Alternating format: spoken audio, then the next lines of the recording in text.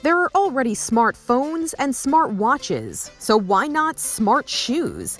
Well, at least one company thought about that and how they could help the blind. If I'd had a shoe like this as a child, I would have saved myself some nasty bruises. Emanuel Zuendel is mostly blind, although he can perceive light and darkness. He has used a cane to detect obstructions in his path, but the cane only reaches so far. Now he has these InnoMake shoes, which detect objects up to 10 feet in front of him. When the shoes detect an obstacle, they send a signal to the user by vibrating or by making a sound on the user's smartphone. Emanuel says they've been helpful already.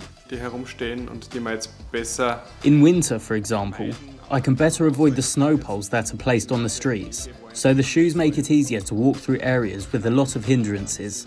The shoes are quite pricey for now, selling for more than $4,000.